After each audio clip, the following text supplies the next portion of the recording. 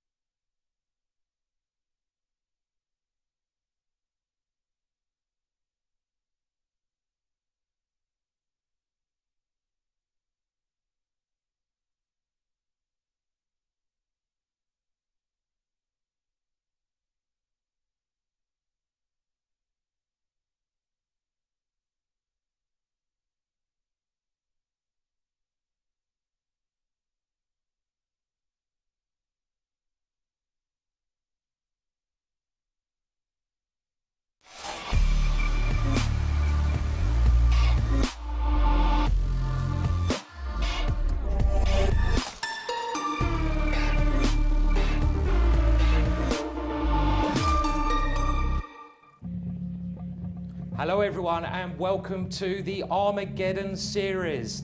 Now, if classical chess is the Mozart of the game, then Armageddon is your Motorhead. It's fast, it's furious, and it's in your face. I'm Grandmaster Simon Williams, and I'm here from the Berlin studios, and I'm reporting with the lovely Ivanka Huska. Wonderful to be here, Simon. And first of all, I'd like to give a very warm welcome to those of you who are following live on television. And for those of you who are following live on YouTube, I would just ask you to subscribe, like the channel, and follow World Chess. And of course, share this video with your friends or with anyone who likes chess, because we have been in for a ride these past 2 days, and yesterday was a real roller coaster. It certainly was. We had everything we wanted yesterday, and we had, well, we can see the players there from that day. We had Wesley So and Renito Terry go through, but really the amazing game was this game between Andrew Tang and obviously his opponent Dominguez. And that, we're going to see highlights of it very soon. It was so exciting, wasn't it, Ivanka? I mean, here we go, look at this. The closing moments of the Armageddon game, you know, hands are flying, pieces are just chaotically placed across the board, and wow, this is unbelievable stuff.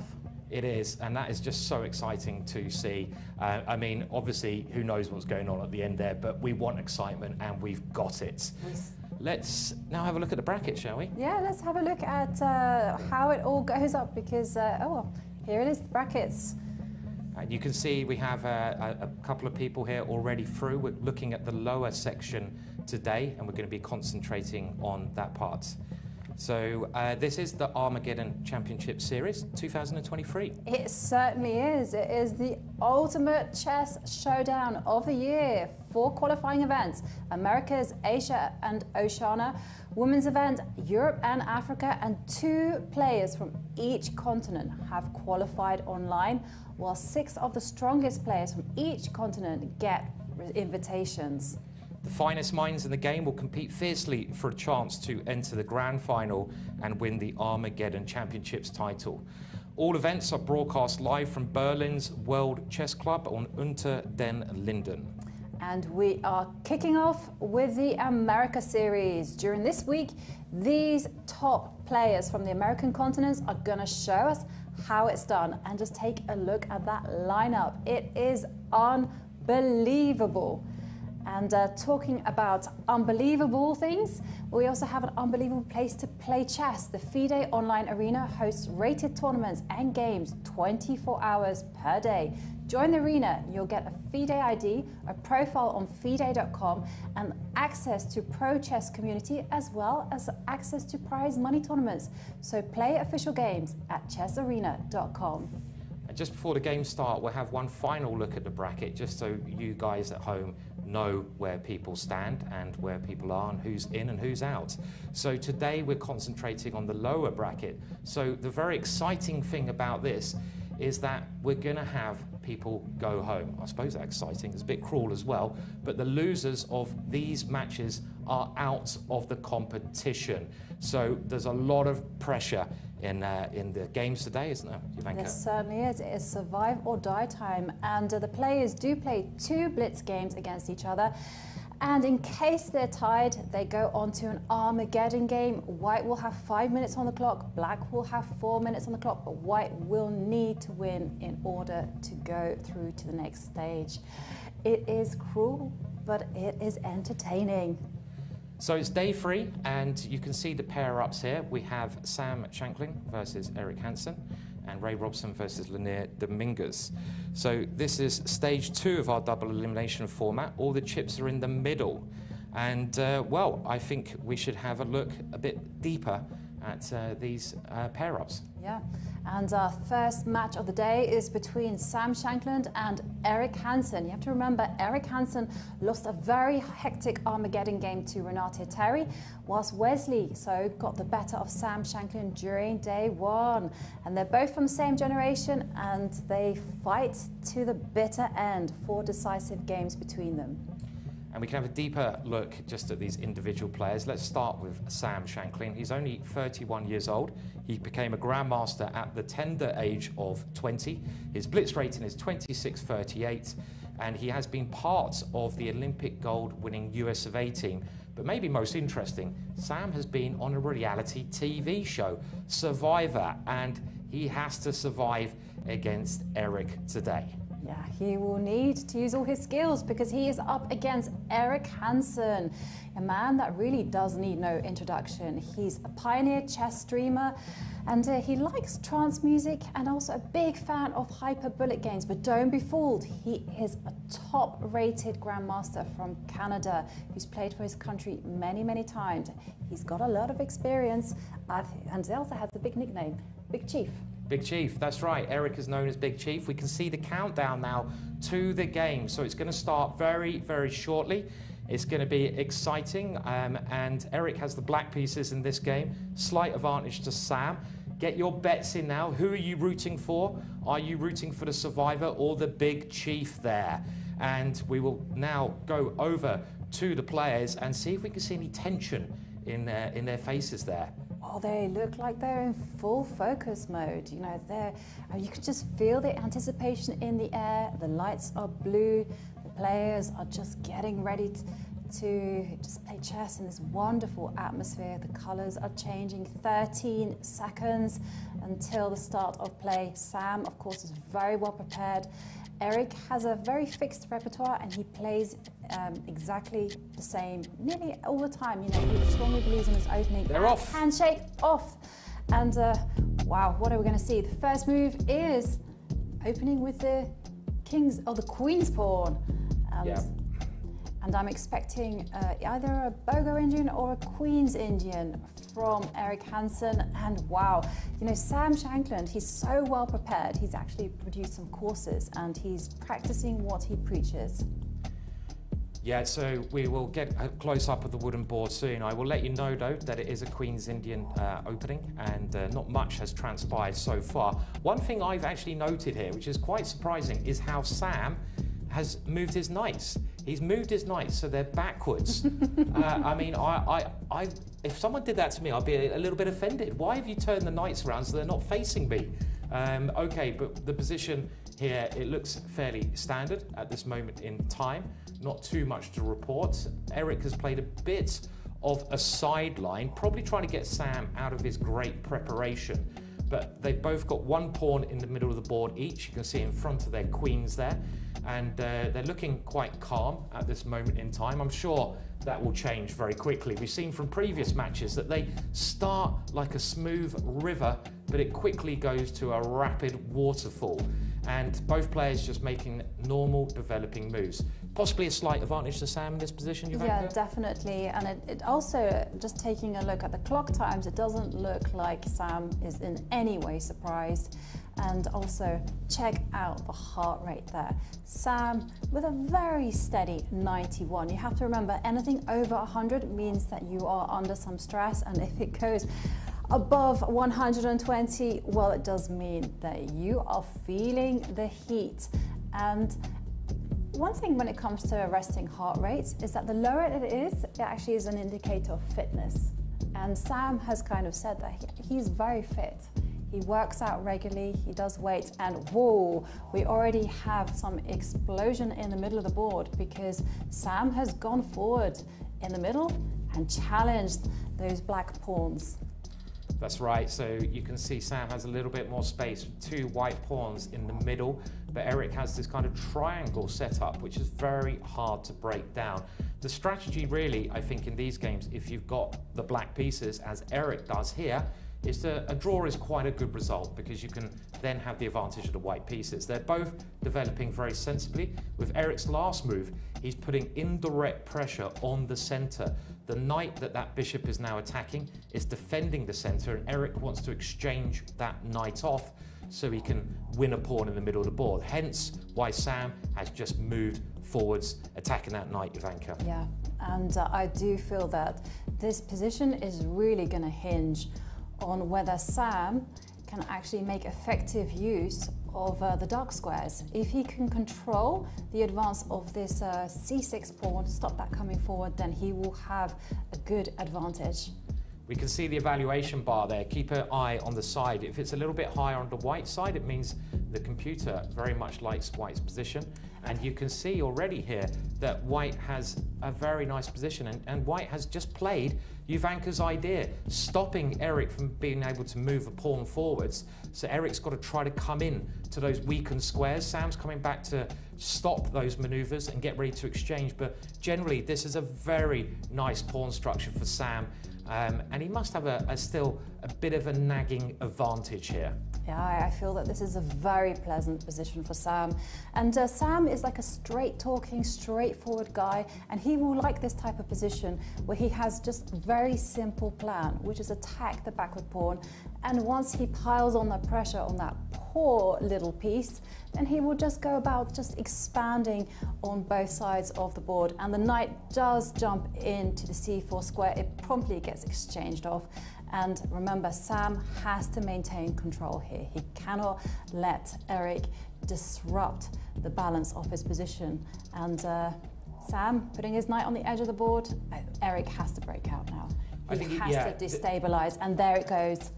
This is a very standard idea. That pawn was a little sole guy on his own. He wasn't looking too happy, and Eric's trying to create some kind of counterplay on the queen side now by threatening to win a pawn by simply pawn takes pawn. Will Sam be able to keep control? I think this has improved somewhat for Eric now. Eric has been able to create some counterplay. If he plays just pawn takes pawn here, he will open up the rook. But he's got another idea in mind. Where's he going to move that rook? But keep an eye on the clocks. As we say, they start slow, but they really increase the speed around now. Otherwise, they lose. Yeah. If they go down to 0, they lose the game. Yeah, and Eric, he is burning time on the clock. He is actually under 40 seconds. The players do get an extra 2 seconds per move, so it's not quite critical yet, but the pieces will have to start flying at some point. It looks like Sam has managed to maintain any sort of pressure on the queen side there. And it often comes down in chess also to who has more space. At the moment, Sam has more space because of his advanced white pawn. That might mean later on he can attack the black king just by pushing those pawns. On the other hand, Eric is coming in with his pieces on the queen side. But he looks a bit shaky today, does Eric? Did you just see that hand check there? He nearly blundered. He nearly moved his queen to a square where it got fault. I don't know if Eric is feeling that confident here, Jovanka. Yeah. Look at 19 seconds 19 already. seconds, and Sam initiating some trades just to get control of the A line. This is good stuff, very nice. And here comes, idea. Yeah, the F pawn is marching forward. Perhaps it's going to go one square deeper. Oh, this is getting critical. And it's not great, actually, for Eric that he doesn't have too much time on the clock to navigate these complications. If we have a look at the wooden board now, we can see the clock times as well.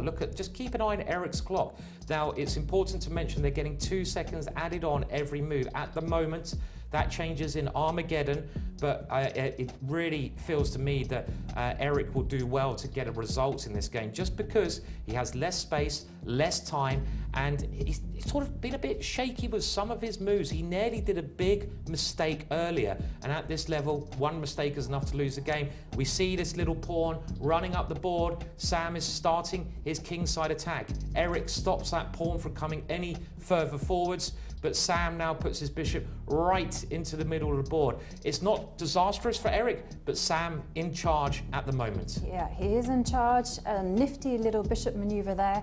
The bishop can now dance on both sides of the board, and Eric slowly unraveling his pieces. He does need to find a source of counterplay, and he's going to start attacking that weak b4 pawn that white has.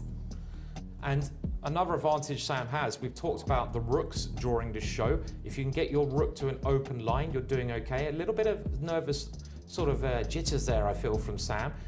Is he going to tank a lot of time now? It looks like he is. He's under 30 seconds as well.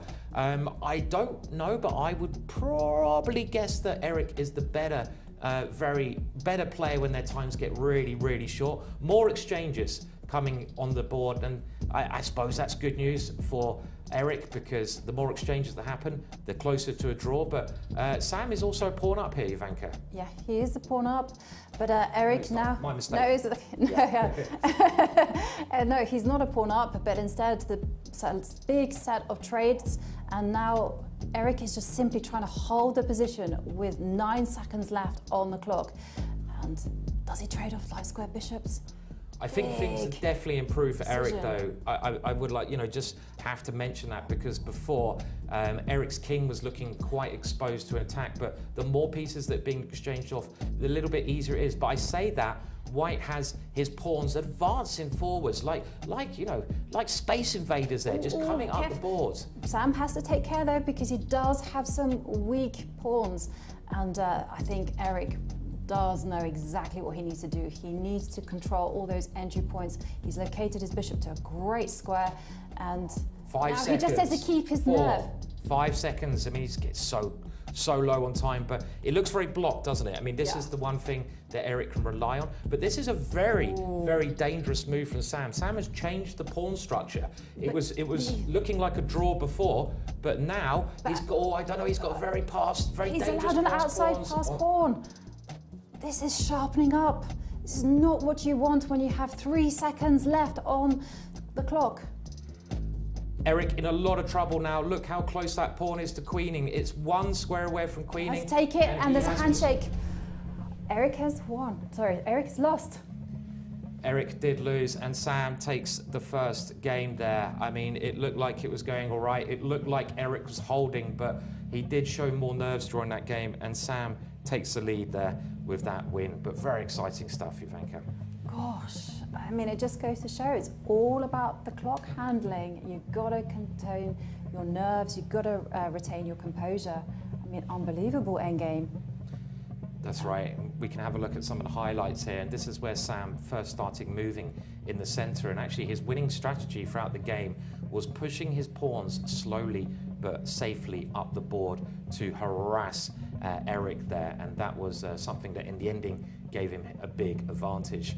Another moment here, Ivanka. Oh, we saw the hand check there where Eric actually almost blundered away material, putting his queen on the wrong spot. But he caught himself just in time. That's right, and Eric now, he must bounce back if he's going to stay in this competition. He needs to win with the white pieces, and then we get Armageddon. And this was the final moments of the game where Sam did this quite risky idea, but it really paid off, because now a beautiful maneuver, and you saw that he won the pawn on the side of the board there, which won the game. Yeah, nice technique from Sam Shankland. And here are the closing moments when the G pawn is just going to steamroller through to its destination, and Eric resigns as he's going to lose his bishop. Yeah, tense stuff. It looked just like that game. It was a little bit tough for Eric the whole way, but he's got a chance now to bounce back. The countdown has started for the next game. In 50 seconds, Eric gets the white pieces, and he's just got to go full steam ahead and try to get revenge to take it into Armageddon. Will he get his revenge, Ivanka? Well, he has to take inspiration from what happened in his match against Renato Terri there. Eric started with a win, but then Renato Terri came back. If he draws on those emotions, I think he can do it. Eric is a very strong player. He has the white pieces. Anything can happen. It can. 20 seconds before the game kicks off in our beautiful studio there, and where Eric now, at least he knows it's all in. It's an all-in situation. He's got to win.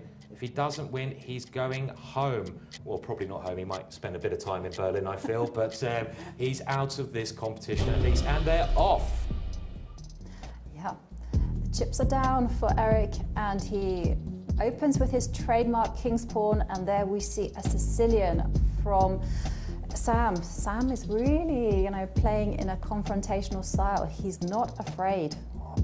The Sicilian is a very risky opening from Sam. This is what we see at the start of the game. There's about 1,700 different types of opening, but the reason I say it's a risky strategy from Sam is it's known to bring on lots of tactics, lots of attacking. And look at this, Eric has castled on the left-hand side. You rarely see that, which I think we're going to get a very exciting game, at least here, Ivanka. Yeah, take a look at that. We see some trades there on the board, and Eric just like forming that skeleton for an attack. And the big question for Sam is, where is he going to put his king? Is he going to castle to where the attack is brewing, or is he just going to live with the king in the center? Big decision time. That's right, and the reason this is a risky opening is you can see both kings are very likely to go to opposite sides of the board, so they're as far away from each other as possible, and that means you can throw everything, the kitchen sink, the pawns, the pieces, at your enemy's king, and it normally comes down to just who gets their attacking first. Sam pushed that pawn towards White's king, but on the other side of the board, White has pushed his pawn up the board, getting ready to attack the black king. This is still a known position, I believe. It's theory. My slight concern for Eric is that Sam's preparation is often exceptional. It is exceptional, and just take a look at the clock times. You know, he barely used any time, and this is worrying. And also take a look at the heart rates. Sam's heart rate is like steadily decreasing down to 99. And now, you know, he's just like completely chill. Meanwhile, Eric's has been kind of hovering around the 110 mark, which means he is feeling the pressure. That's right, and we now see this castle, so we're getting into a situation where they have their kings on the opposite sides. Will Eric be able to push those two pawns towards Black's king and open up the Black king? That's the strategy you use, because the reason you move your king and do this idea called castling is you get your bodyguards, your pawns, in front of your king to guard your king, have a little barrier there. And what White wants to do is break that barrier down with his pawn. So he's got to really just throw them towards Sam. He's thinking here of the best way to do that. I guess he's got to move the bishop, maybe, Ivanka, out of the way. I mean, that makes a lot of sense. Another idea is actually just to advance the h-pawn, try to crack open a line as quickly as possible. It's a really tough position because, after all, Black, just take a look at those three pawns in front of the king. They are in the perfect defensive formation, and your plan has been played, Simon. The bishop takes a step back, and that g-pawn is going to start advancing. Well, the world champion Magnus Carlsen, I've seen him play this exact idea with the white pieces in some online events, and he's won some beautiful games. So Sam has to play this move. When you're attacking, every tempo counts. This is why it's so tactical. You can't just maneuver around, play very slowly, because you'll get checkmated. So Sam here is pushing his pawns towards White's king. Now that pawn can be captured by the white queen, but that would be very risky, opening up the line towards that king. So Eric's just moved his knight around, and now another piece comes over, and Sam has a threat of the queen coming in to check the white king. So Eric defends that weak point, that pawn by the white king. And what Eric is hoping, I think, is now to get his turn to attack. Sam keeps pushing his pawns. This is getting very, very exciting. It's a very spicy position, and those pawns are marching on both sides of the board, and there's a knight on the edge of the board, the black knight acting as a big blockader, and Sam, he don't care. He is determined to push that pawn all the way to a3 and get control of the dark squares. But will his black knight hold off White's attacking forces? Well, I mean, who's going to get the first attack in? What's just happened on the right-hand side of the board has really helped Eric. Eric has opened up the black king, and often it's the first side to open up the king which gets the best chances. The black king, it has now this air in front of it, and you might be able to land a bullet through that little gap there at some point, but it's going to be Sam's chance next to attack. And look at the clock times. The clock times, Sam has double the amount of time. The heart rates are nearly even here as well. They're both actually pretty relaxed considering the situation on the board, but it's a big moment for Sam. Is he gonna defend, or is he just going to attack here? I'm sure he'd prefer to attack if he could, Ivanka. I think he has to start throwing those pawns forward. Maybe if he wants to play a defensive move, I think maybe he has the time to relocate that dark square bishop But no, he is going straight for the jugular, but Eric's knight is going to hop into the game. Well, it's very exciting now. Look at this. Sam makes the first blow. His rook comes right down towards White's king, and this is a sacrifice. A brilliant move there, actually, from Sam. I think Eric missed this one. He's taken his time. He's got 35 seconds. The reason this is a brilliant move is that pawns do not matter. White can now take that rook, but you open up more lines towards your king. You've got to keep your king protected. Okay, instead, the queen comes forwards, but okay, Sam's lining up with the pieces. The knight comes in. Who's going to get to the king first here, Jovanka? Oh, it is so wild. It's impossible to say. Taking a look at the evaluation bar, it's telling us that White is that tiny bit better. There is actually no way through for the black pieces to infiltrate. But Eric's clock is situation critical. 20 seconds and counting down. And a brilliant move again from Sam in a very tricky situation. He's gone for exchange of queens. An exchange of queens should help him because he's got these rooks on the open file. Any result possible, but the time is not with Eric. 14 seconds. They're both in the zone at the moment, though. That white knight did do a great maneuver, taking a pawn near Black's king. But at the moment, it feels like the initiative is with Sam. Yeah, and we have to remember, Eric is teetering on the brink. If he loses, if he draws, that is it. He is out of the competition. He is in a must-win situation. He has to throw his pieces forward. He has to gain every single advantage possible. Sam now dropping a little bit on the clock. He's having some doubts here. 37 seconds. This is where panic can set in, especially when you know you only need to get a result to go through and win this stage. He pushes a pawn in the center, and Eric comes in with his knight, giving a check. The knight has to be captured, and look at that open line now towards Black's king. If Eric can get a rook on the open line, he will attack the Black king, and that will be very difficult for Sam. So is Sam going to run with the king? Eric's fighting back very well here. The king tucks itself in the corner. The rook now gets that king on the open line. He just needs to get his bishop in. Ooh, yeah. This move looked forced to me. He's got to give his king a bit of air. Definitely. And the queen now dives in. It looks like Eric's doing the damage here, but he's got 4 seconds left against Sam's 15. The queen comes in, the bishop blocks, and it's nearly checkmate everywhere. Another piece comes in. Can Eric come in? He comes back with the queen, defending solidly here. Defending solidly, but you know, their pawn's up for grab, and Sam actually takes the pawn on f3. And both sides are actually very nervously defending every single point possible. It looks again, any result, it's just a nail biter. He's gone for a sacrifice, Sam. Does this work? This could be the killer blow. Now the queen is coming in. It is the end of the game because Black will be giving checkmate in that final position. Sam has gone through. Bad news for fans of the Big Chief. Yeah, whew. What a game. I mean, yeah, fair play to Eric. You know, he really went for Sam there. You know, he played aggressively. He really put the pressure on Sam. But Sam, what can we say? He just handled that resourcefully and magnificently. He did, and it was very brave play from Sam as well, because the opening choice, we saw what a dynamic and tactical game it led to. And the reason this was so risky is because Sam only needed a draw to go through, but he went for the win. And they often say the best way to draw is to try and win. If you try to play too passively, things go wrong. Bad news for Eric fans there. He's going to be probably enjoying a bit of Berlin, I guess. So, you know, you better be careful, Berlin. Eric is coming for you. But great news for fans of Sam. Sam's played extremely well in that match. Yeah, you could actually see the relief in his face when he won that second game. You know, he wants to be here. He wants to be playing.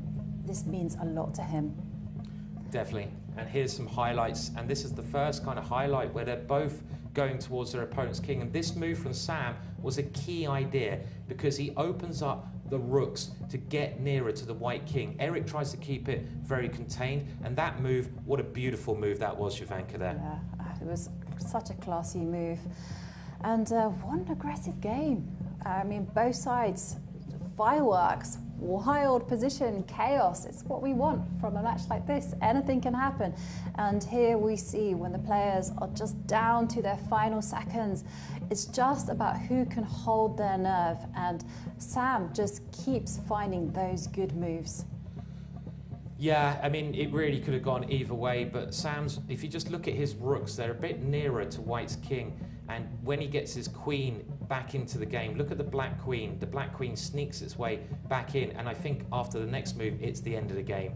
There's nothing White can do, and this was a fantastic tactic here that came up, an absolutely stunning finish, and the point of this is, the black queen comes in, and it will be checkmate next move there. So yeah, very, very interesting. I mean, I do feel for Eric, but Sam, well done. And that means Sam is still in the competition. Eric's out of the competition at the moment, but the way he played was just superb there. The way that Sam won both of those games. Yeah. Very, very confident. Very, very confident, very smooth. Even though they went through a hair-raising journey, it did feel like Sam was in control, finding some really good resources. He looks like he's on form. Yeah, certainly in that one. I mean, he played some lovely ideas. And I like the way he played so aggressively, because you don't always see Sam go for his opponent's king. But he decided there against quite a tactical player, he was going to go for it. And I think we are going to be having an interview with Eric now. So let's see if we can get that interview up. Lost your match against Shankland, which unfortunately means you're out of this Armageddon Championship Series. Can you share your thoughts on today's match?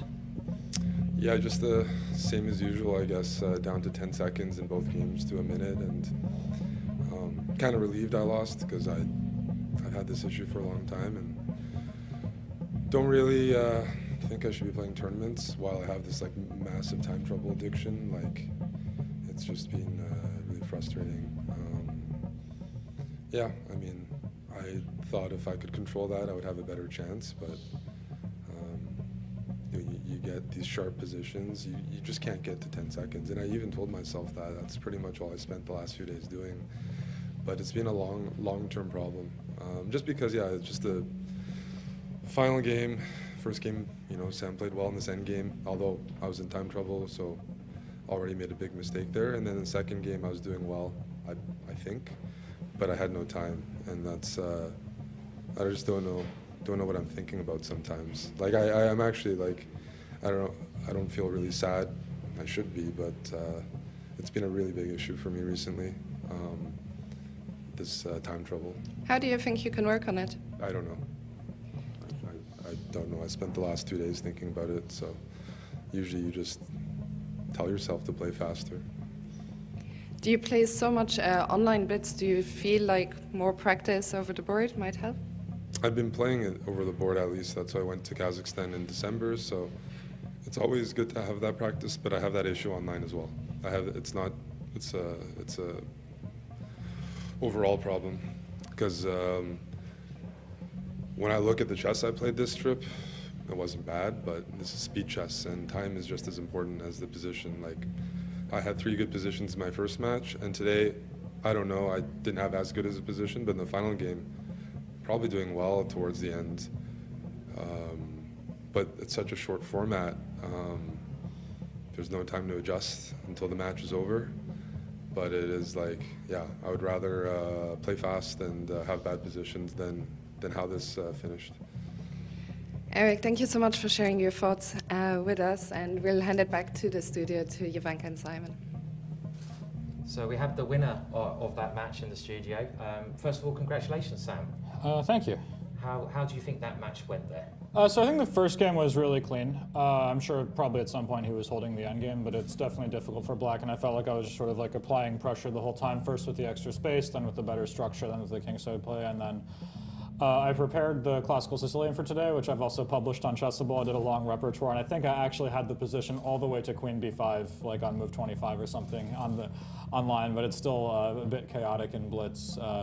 If I had known that I was going to get white in game 1 and that I would win game 1, I probably would have chosen something a bit more solid for the game, but because I'm sure at some point I was probably lost. But in Blitz, it's sort of everything swinging wild in a position like that with both kings open and nobody having a clean plan. So Yeah, it was interesting, but yeah. So you came with a plan and you stuck to it. That was your philosophy. I did, yes. I considered after winning the first game, I had 20 seconds to think, do I want to play something else that I haven't prepared that's much more solid and much less likely to degenerate into something completely wild and ridiculous? And ultimately I chose no.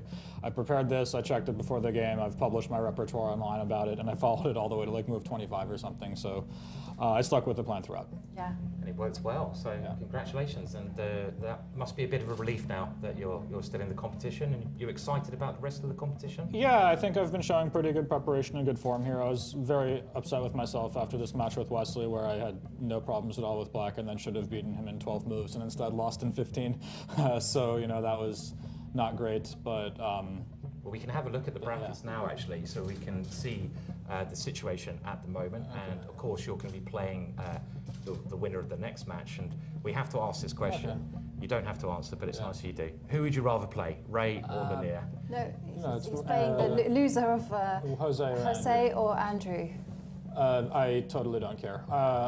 They're both very similar players, in my opinion, very, very specialized for Rapid and Blitz.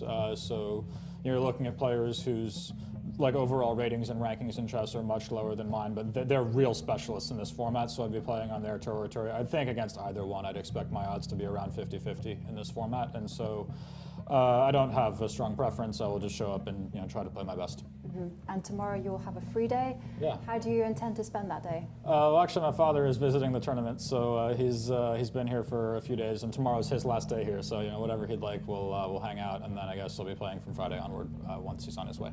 Okay. Brilliant. Well, thank you, Sam. And as I think everyone will agree, that was a very exciting match. We didn't expect the classical Sicilian, but we should have, knowing your great preparation that you put in. I did publish a repertoire on it. I know. We should have known that, really. Yeah.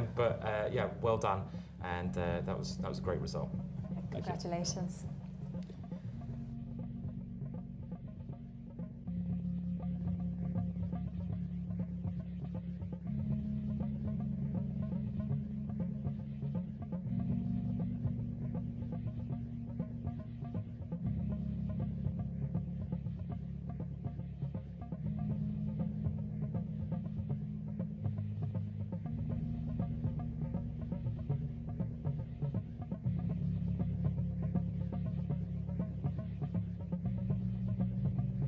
Laughter at the end, and we have to mention one of our partners. As a technology and digital privacy company, Kaspersky supports the secure advancement of chess in the digital space and its expansion into online tournaments. It's the perfect combination of human excellence and strong technology. And we are back now to, getting ready for our next exciting match. And this is going to be between Ray Robson and Leinier Dominguez. These are two incredible players. Ray is the youngster, the very talented tactical specialist, while Leinier is an ex-Blitz world champion. So I really think this is so hard to call, this match.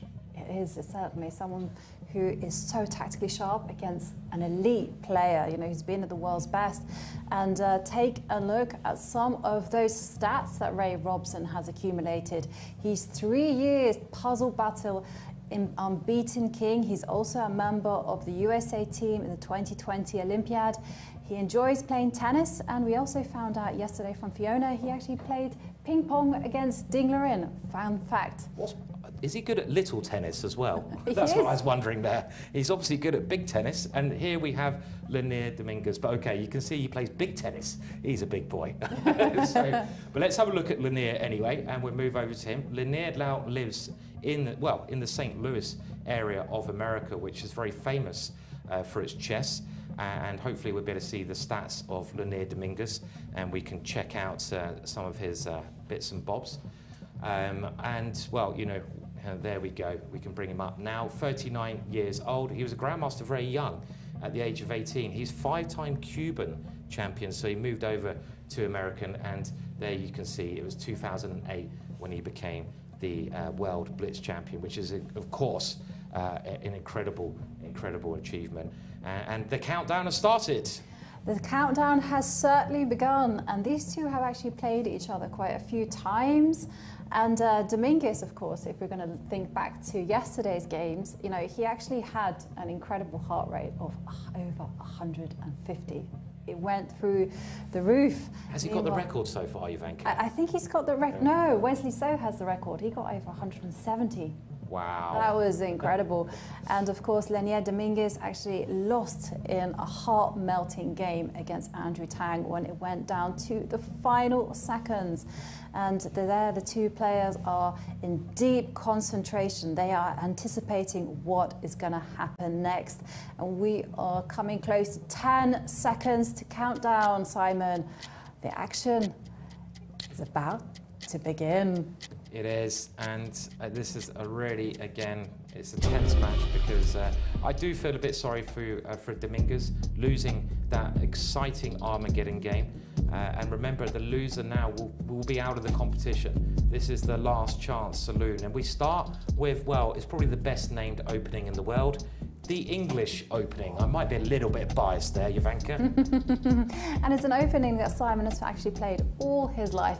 And there we can see Leinier also is a man with a plan. He just adopts his repertoire. He plays in what he believes in. And here it's just now become a very solid Queen's Gambit declined. And Ray Robson has employed the exchange variation. And we're probably going to see the dark square bishop pop out to the g5 square and pin the knight. Yeah, very standard approach to the game here, and I'm a bit surprised with the way that Ray's playing, because we saw in the previous day when Dominguez was playing, Dominguez kind of favoured quite simple, solid positions with this pawn structure, and Ray has kind of allowed that to occur. I'm not saying it's a bad idea, but I'm just surprised because he could have avoided exchanging pawns, keeping more tension in the position. And you see now that another pair of pieces have been exchanged. Surely this favours the player of the black pieces. He gets nearer a draw and he gets less problems to deal with at the start of the game. Surely, yeah, I agree with you there, Simon. And well, Leinier, he is a man of principles. He has his opening repertoire, he abides by them. And I can say one thing about the black position is that the light squared bishop has now developed to the f5 square. It's out. And normally, if you can do this with the black pieces, then you are feeling very smug with yourself because that bishop is usually saddled somewhere on its starting square. And take a look at the heart rates. We can see that Leinier Dominguez actually started with about 120, so he took some time to calm himself down. He's now 91. And it's Ray Robson who has the higher heart rate. Yeah, so it seems like Dominguez is obviously a bit more relaxed than he was the other day, maybe getting used to the scenario, the pressure.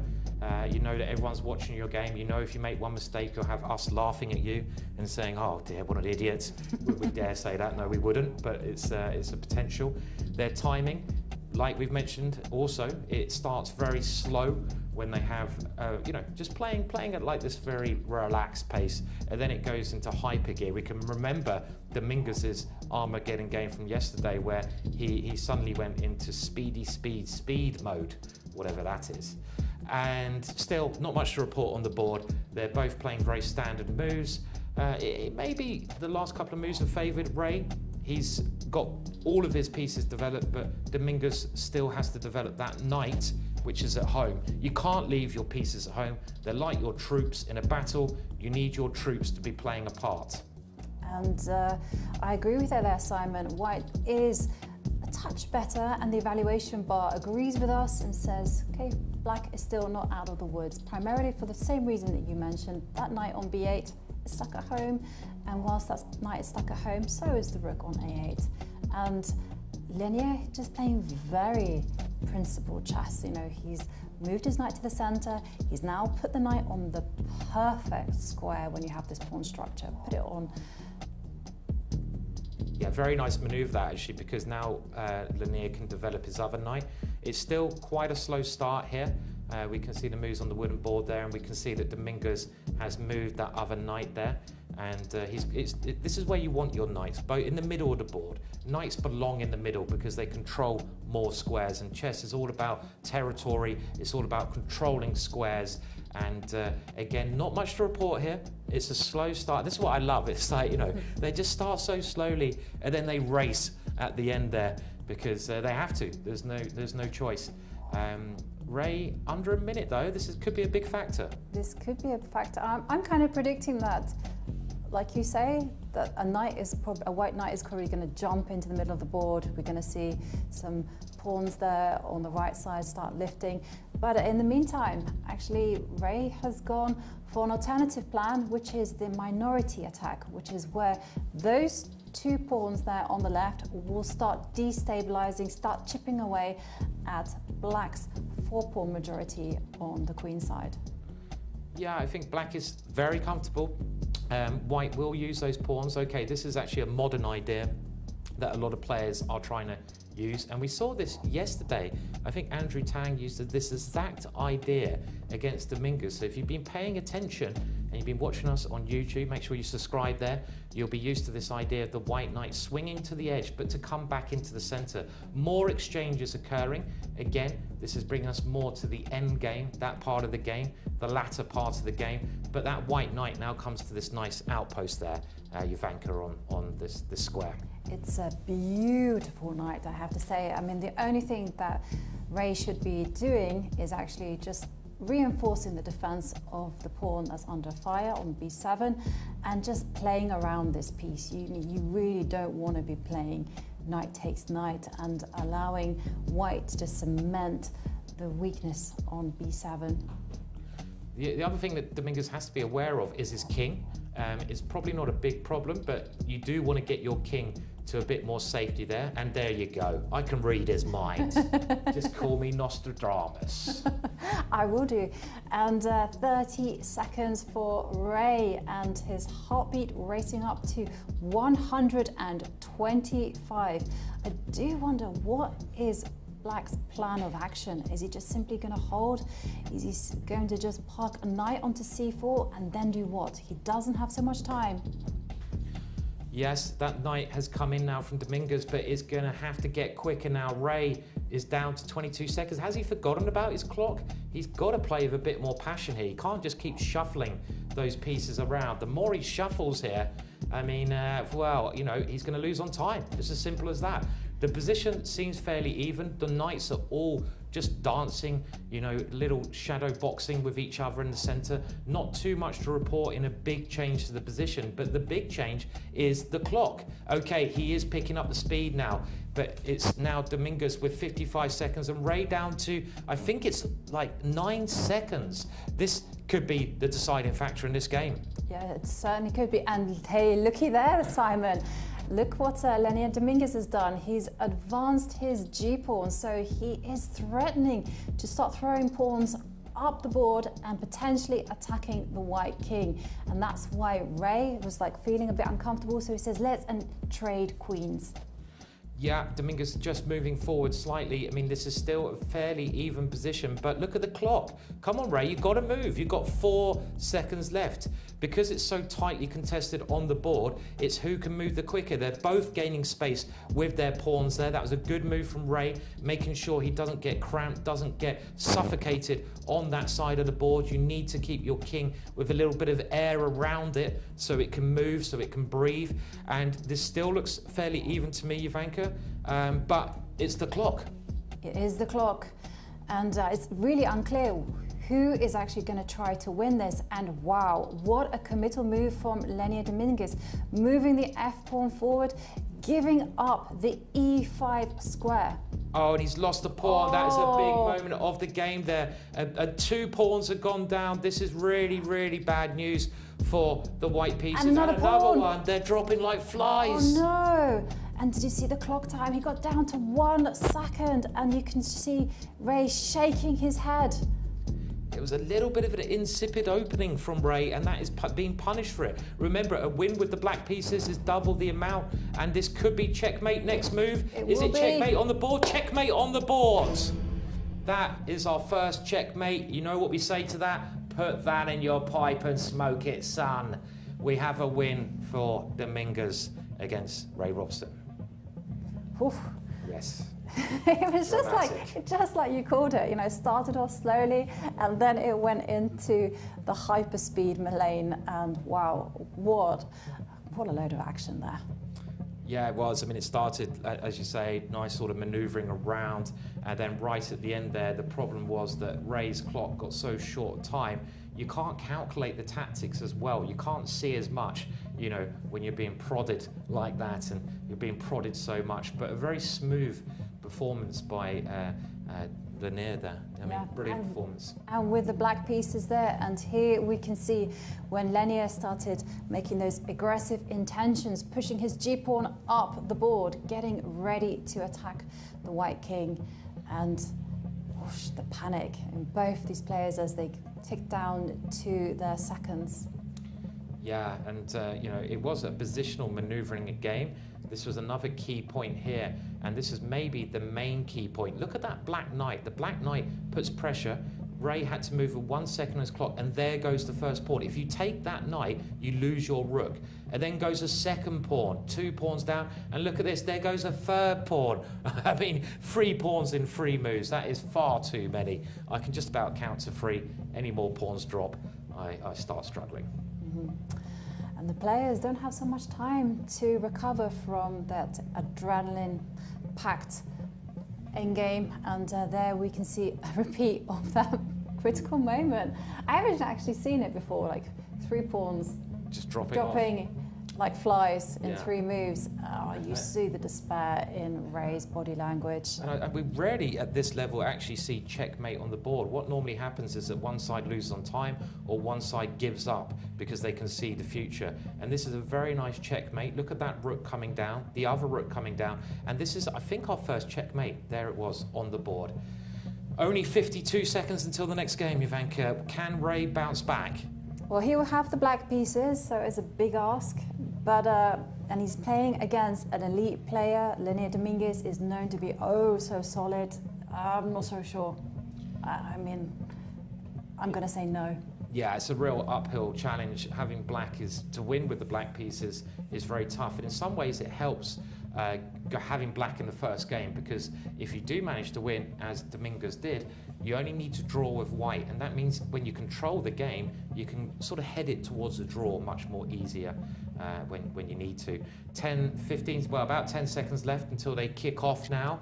It'll be very interesting to see if Ray can, you know, put some pressure on Dominguez. Can we have an Armageddon today? I don't know. It's possible. They're off. Handshake, and we have our first move, and Leinier actually going back to his king's pawn openings, and Ray Robson, he has to go for it, and he does employ the Sicilian defense. That's right, keep an eye on the heart rate, and you can see that Ray's heart rate has gone up quite drastically. It's 1-3. Something has happened. He is going to play for the win.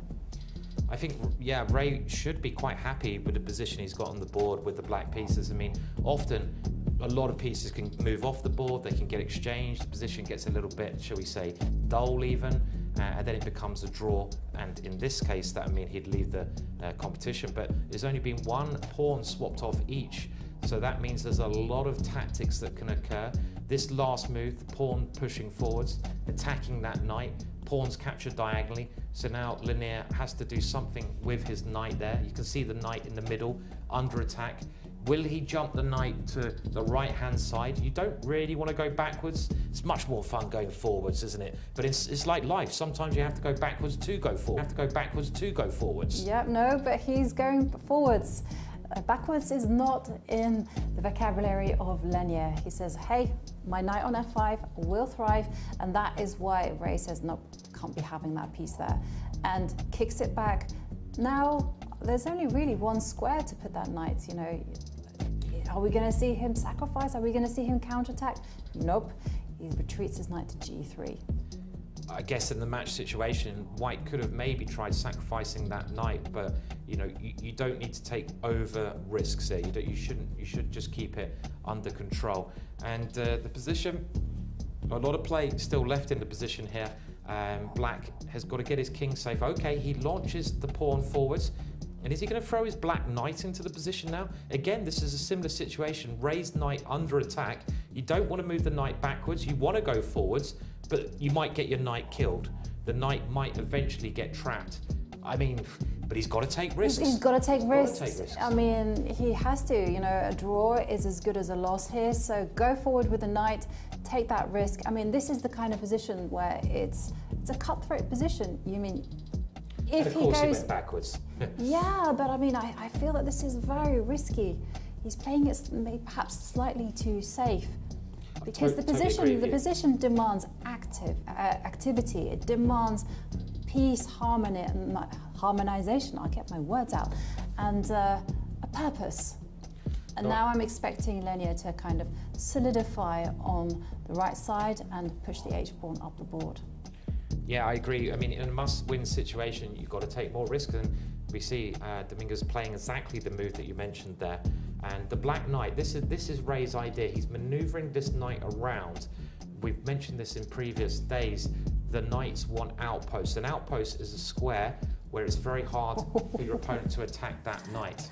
And talking about attacking, Simon, I mean, that is a great move, good move from Leinier. He doesn't care about the result. He is playing in the most principled, most aggressive way. He's just simply saying, I'm going to accelerate everything whilst your king is in the middle.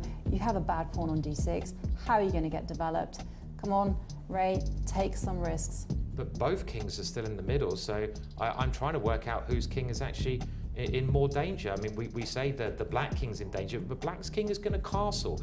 And because white has pushed his pawns on the right-hand side up the board, if his king goes that way, it's going to have a lot of air around it. Now, sometimes you do want air around your king, but other times you don't. And you don't want air around your king when there's lots of pieces on the board.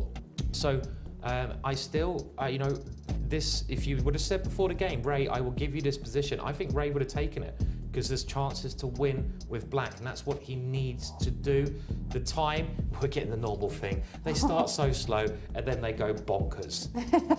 And talking about bonkers, take a look at Ray's heart rate, 146.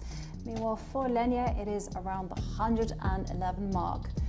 This position is mad. I mean, I'm suspecting that Leinier just probably has to go wild. You know, he's kind of played in a very explosive way. Well, can he move the knight forwards? I mean, exactly, that's what I want. I'm like screaming, put that knight on f5, sacrifice it. Ah, he's gone backwards. I mean, it's understandable going backwards, but you know, because you only need a draw and that plays against you. But the problem, I mean, whose king is safest? That's the one question you always ask in these scenarios. I would say the black king is safest, because those pawns are very hard to break down in front of the black king, but the white king, he's got an open line towards it, and it doesn't look very safe to me. So Ray, great chances here to go to Armageddon. Yeah, and anything can happen here, and that's really all you can ask for. And Leinier is suddenly switching tack and saying, I'm actually going to play the position in a positional way. I'm actually going to plonk a knight on the c6 square and just let it sit there like a thorn in black side. Yeah, the heart rates have increased, as you've mentioned. Ray's quite high. He just shuffles his queen, the queen lining up against the black king, and again, we see this idea, you mentioned, Jovanka, the white knight is really blocking all of black's pieces, and it's supported by the white pawn. The evaluation bar says this is about even, but I think this is going to be down to the clock again. Just keep an eye on the clock. 32 seconds left, the bishop retreats. He's just got to play a move here, and white now, what does white do? Maybe get rid of that knight or something. The rook comes into the middle. Yeah, rook comes into the middle. This is good. I mean, moves that I would also be tempted by is actually try to trade off the dark square bishops, try to soften up the defense around the black king, and Ray's heart rate going up to 151. Ooh. And we see that idea again. You're getting all the moves right. You're just class, Jovanka. Look at that. The bishops are trying to be exchanged off.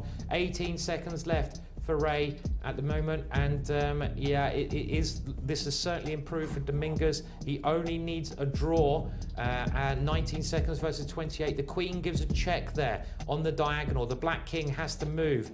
It moves away, and now the white king just goes to a much safer square. I think the real problem here is the white knight. This knight is so strong. It's such a good piece for white. And Ray, only 10 seconds left on the board, and Leinier just moving his rooks, but I like what Ray is doing. You know, he's just going forward with his pawns, trying to soften up the white king. Still, anything can happen. 6 seconds for Ray. And at least that knight has now found a nice central square. This is an outpost. It can't be attacked by a white pawn. If you take it, you lose your rook or your queen because the pawn defends it. But, you know, that bishop is also strong. Black now opening the position up. I actually think Ray's got some decent chances now. He's managed to get his pieces to okay squares, but the real problem, I feel, is that white pawn. The white pawn very close to queening there, and a rook behind the pawn is a great strategy. The black rook tries to come in, trying to find a way around to the white king, and look at the time. Dominguez is getting a bit nervous now. 15 seconds left. Lovely tactic. Nice one. That rook was impossible to capture because of a check, and Dominguez has dropped a pawn. Could we see a comeback? We certainly could. It's now, I mean, it's a 5, pawn up for black. 4, 3, 2. Oh, just the nick of time, but this is really changing a little bit in Ray's favour. The queen moving. Dominguez is looking a bit more nervous. 2, 1. 1 second left. They just got to move. He can't. 2, 1. He's going to lose on time. He's lost on time again for the second time in a row. Well, I say in a row. He did that yesterday, Ivanka. He lost on time yesterday. Oh my words! I mean, what a finish there! What a finish! What a finish! Ray managing to get back into the game, to come back from the brink, and that's it. He's even the score, and we are going to see an Armageddon. We are, and that's what the show is called. So we've got to get one a day, haven't we? We absolutely do. The motorhead of chess. I love that quote.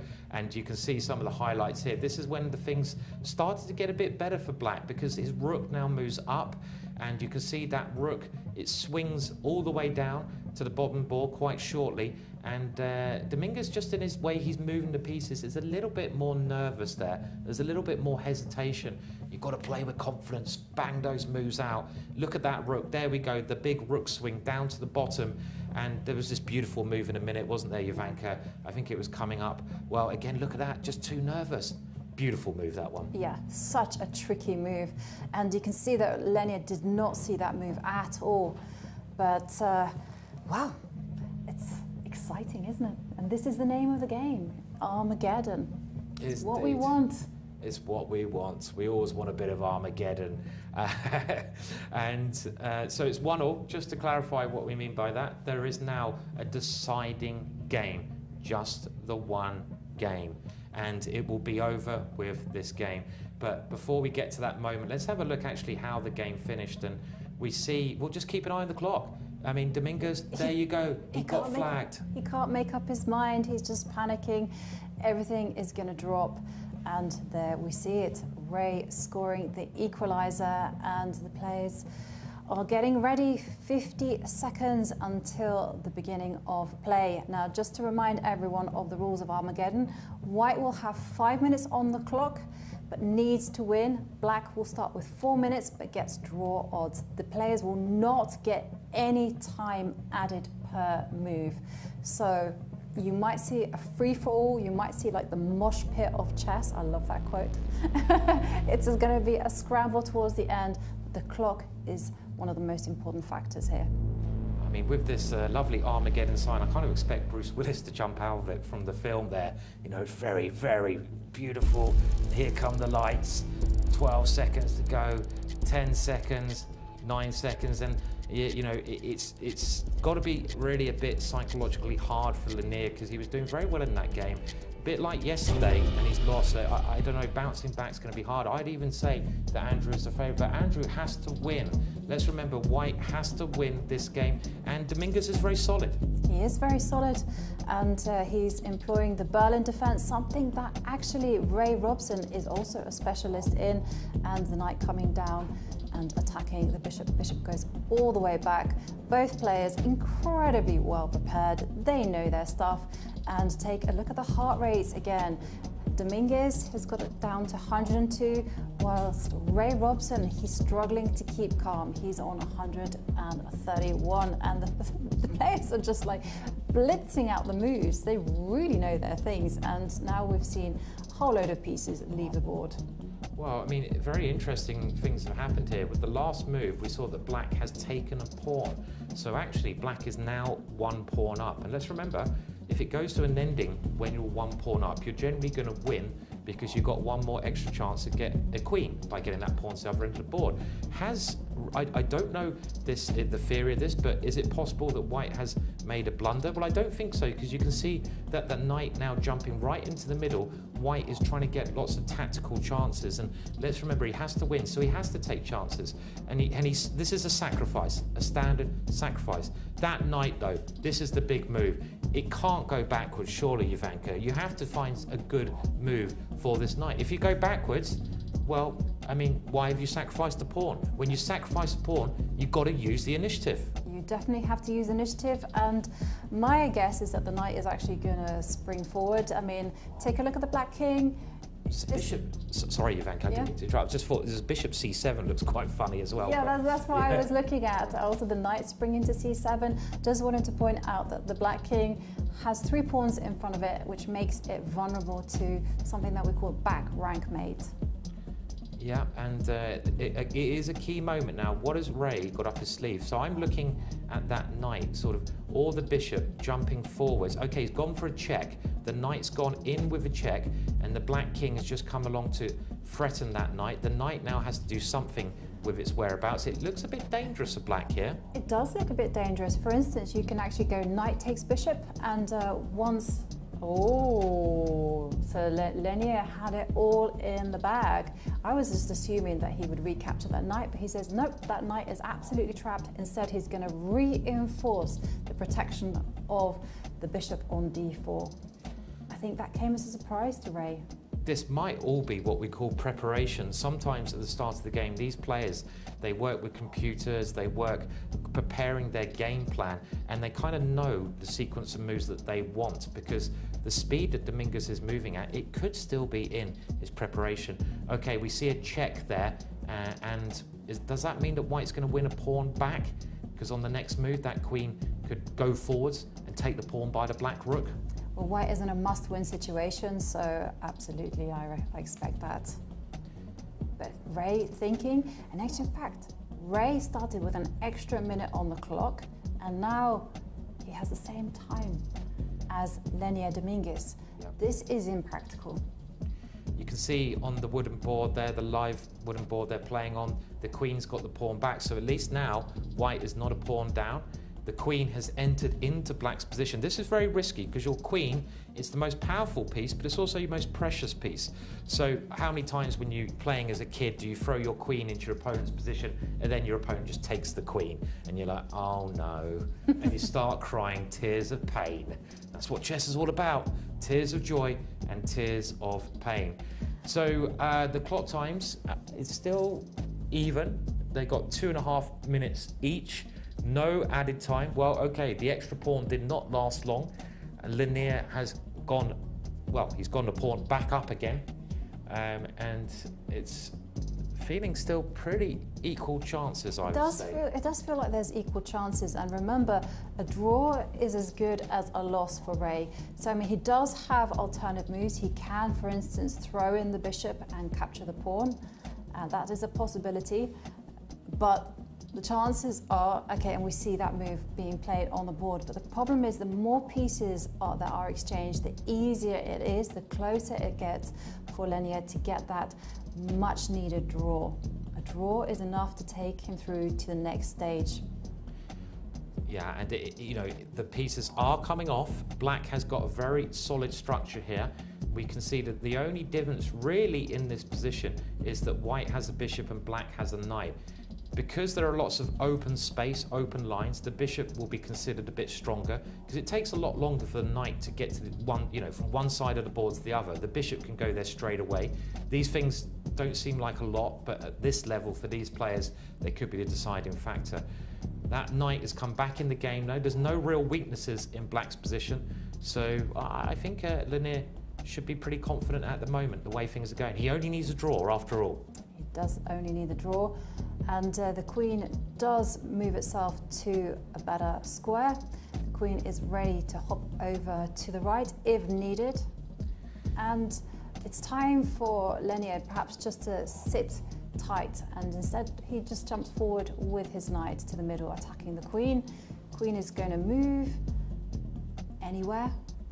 Yeah, don't forget about your queen. One of the first rules if you want to improve at chess is don't just concentrate on your own moves.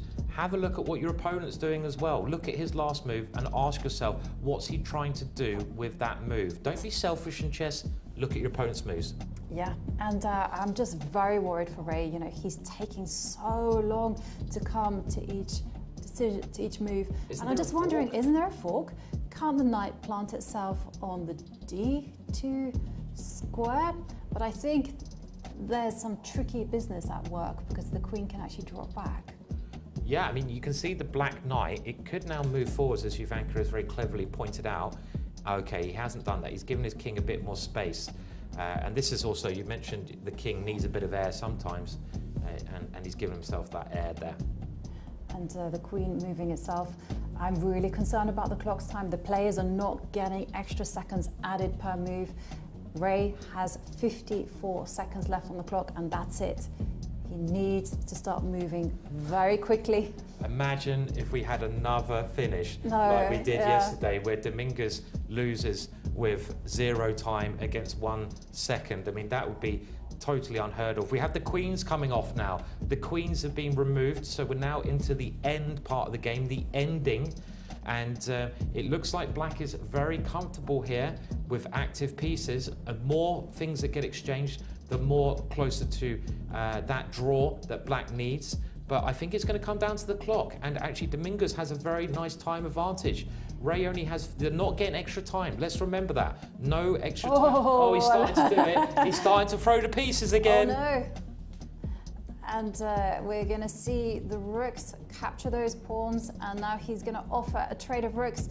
Dominguez, Ray says no, and the pawns are just, the players are just pushing those pieces around. The only chance that Ray has in order to win this game is just to flag Dominguez. It's dirty, it's unpleasant, but in Armageddon, anything goes.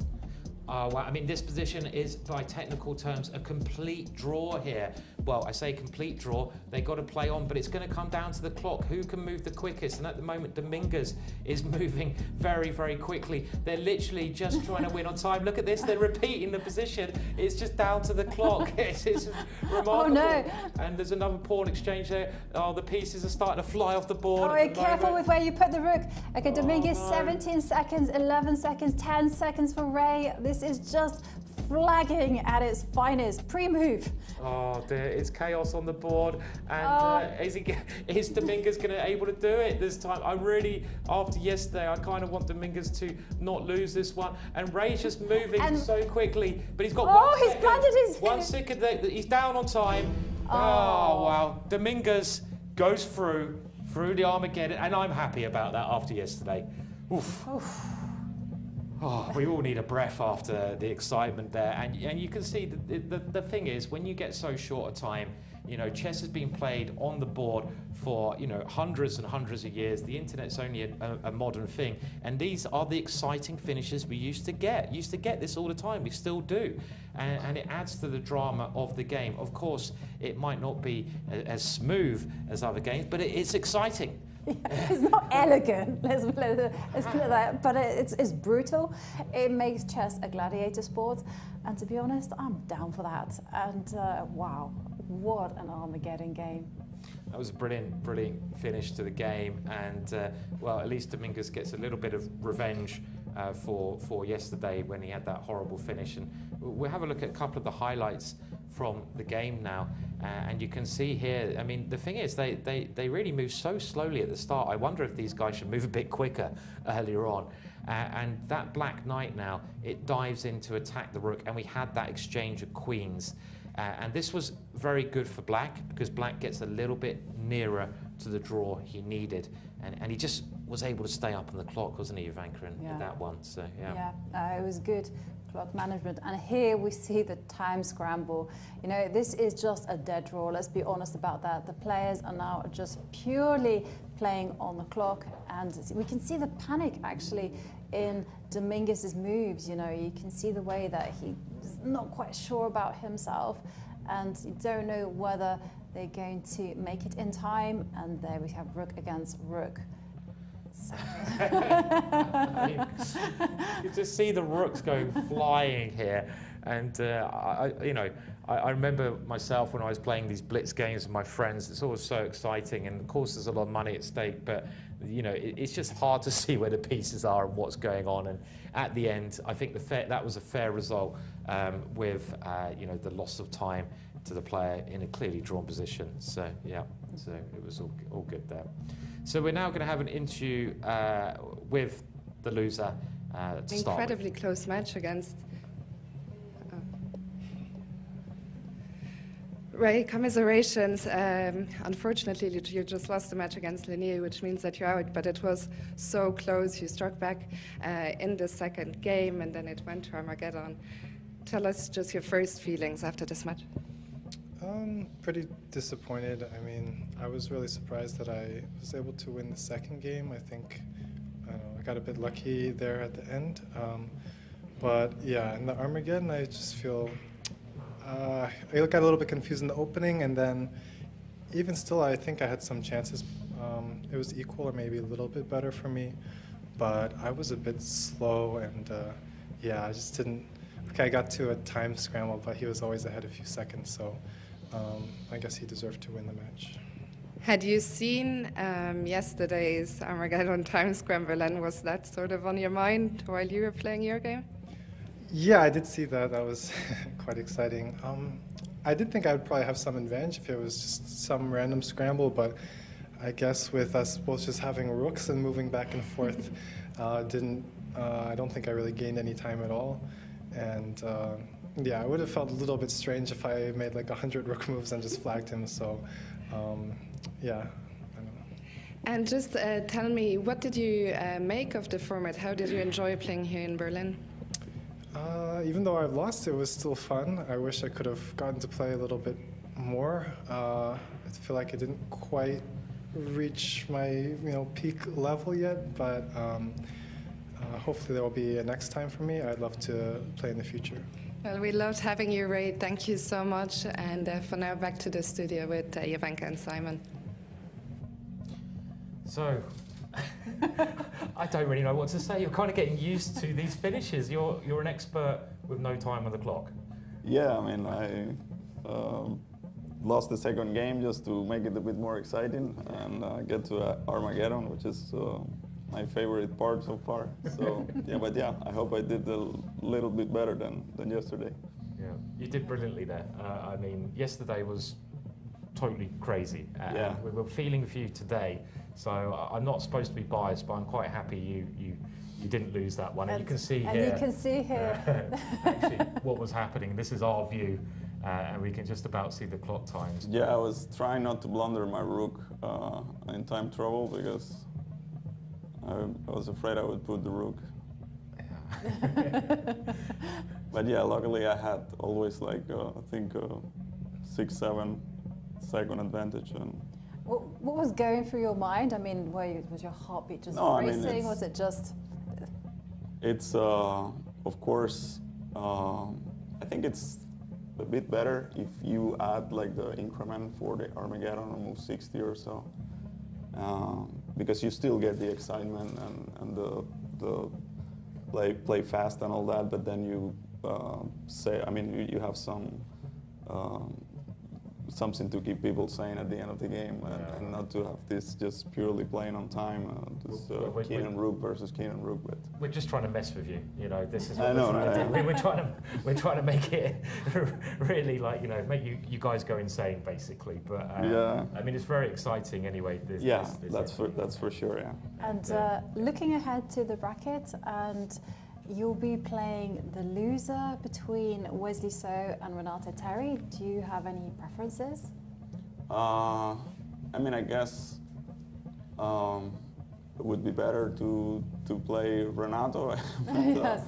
But And I never played him. I know he's a very good blitz player. But yeah, it's difficult to predict any result here because obviously it's not only blitz but also very short matches. So I think anything basically can happen, and I wouldn't be surprised if Ronaldo wins this match. So I'll wait for the loser, I guess. And do you have any strategies? Because this is a very unusual tournament with a revolutionary new format. Have you come prepared with any mindful techniques, any certain openings? No, I think, I mean, at least I tried to just try to get myself in shape before the tournament. I was basically playing a lot of blitz, and I think that's the only thing that matters. I mean, you have to be quick, you have to be calculating decently well and fast, and if you do that, then you have a chance. I think we were very impressed yesterday with the way you handled the chaos, you know, because I think a lot of people might have tipped the table over or something or gone a bit crazy. So that was very gentlemanlike. Well, yeah, I mean, it got a bit more dirty than one would like, but it's a trade-off. I mean, you get this system, it's very exciting, but when you play without increment, from time to time you're going to have that kind of situation. Yeah, but I hope. Can we call you the gentleman grandmaster now? Is that an okay after yesterday, I'm not sure, but I was trying to make moves on the board, but yeah, it was hard. It was hard. Yeah. Great stuff, and you know, thank you so much. I mean, it was very, very exciting as always, and we're going to have more excitement coming up. Obviously, tomorrow, maybe more Armageddons with a gentleman grandmaster. I wouldn't be surprised. Thank you very much. Thank you for that.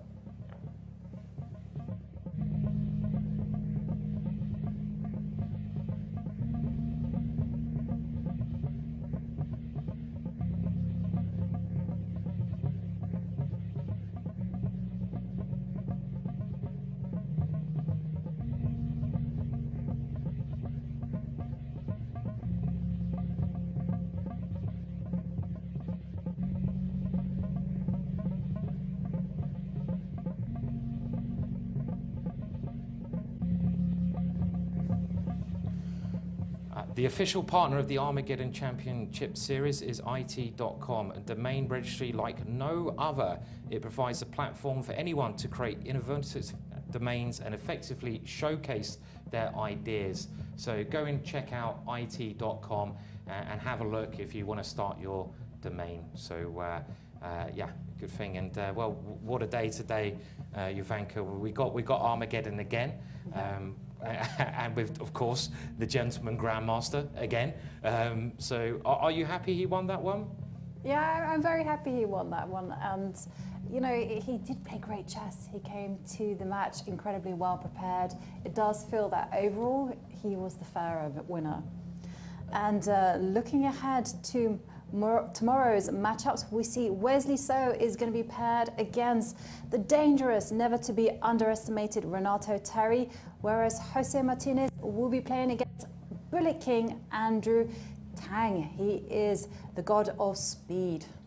Well, what a great day, and thank you for joining us. It's been brilliant. I mean, I don't know if I'd be pushing tables over after losing, maybe. I don't think Jovanka would be, but we'd both like to say goodbye and thank you for watching until tomorrow. Bye.